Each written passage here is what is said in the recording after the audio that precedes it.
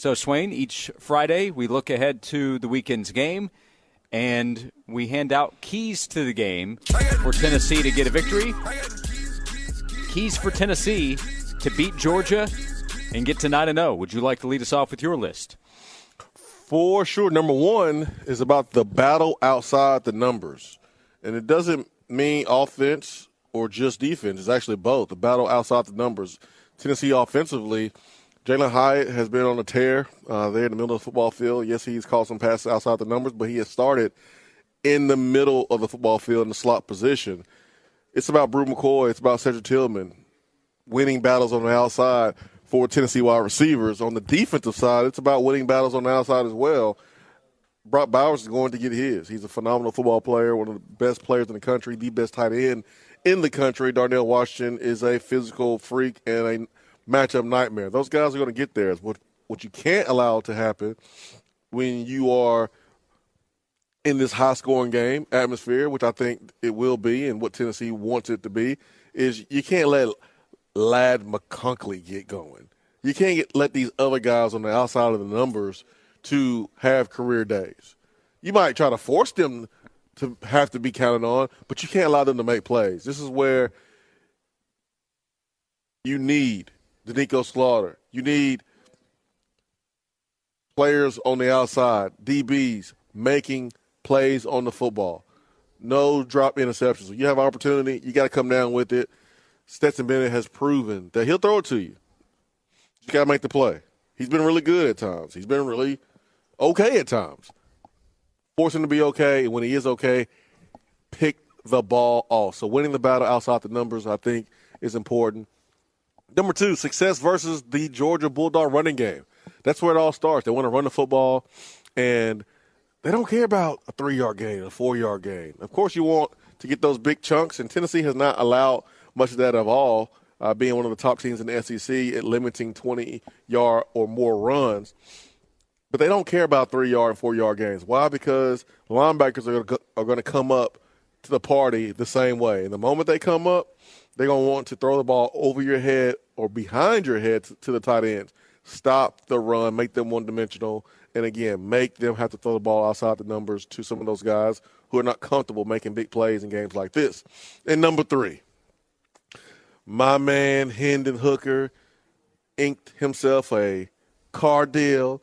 He just inked himself a deal with French's Mustard. This French's deal is terrific.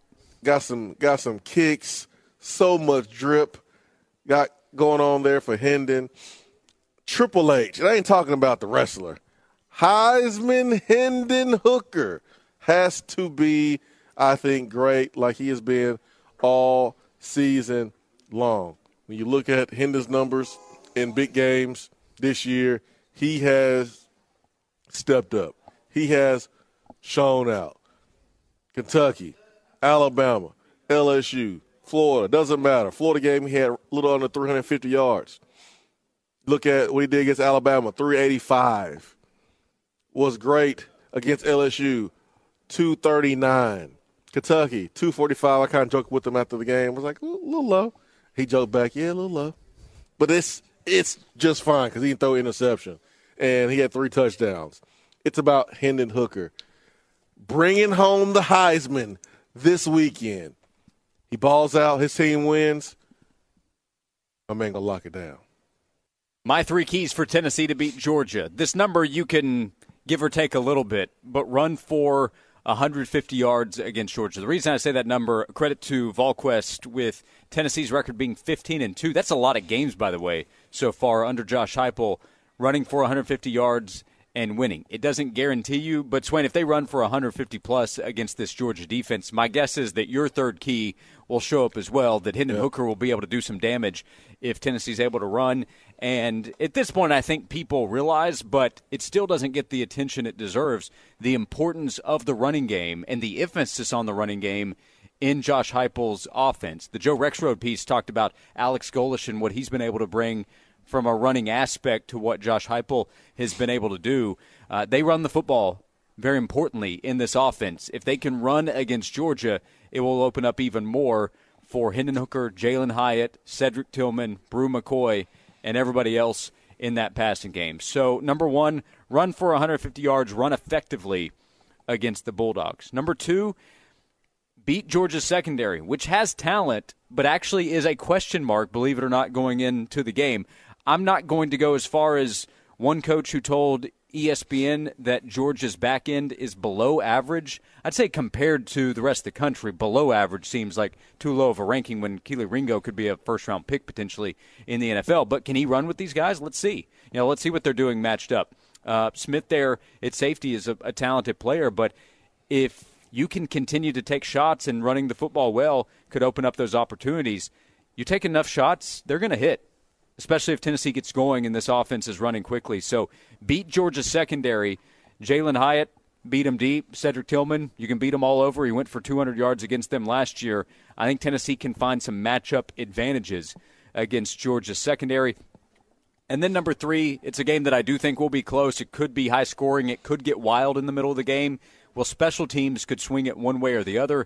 This series has enough history where that can be the case. So eliminating mistakes on the road, if you get a punt blocked or you give up a big return in front of that Georgia crowd and the Bulldogs get momentum and all of a sudden they have field position swinging their way, then I would say good luck even to Tennessee with its offense. On the flip side, if Tennessee can make plays in special teams, when there is still a talent disparity and they are the favorite at home, well, that can swing it back your way. So special teams, making kicks, we've had some field goal conversations on Tennessee's side this week.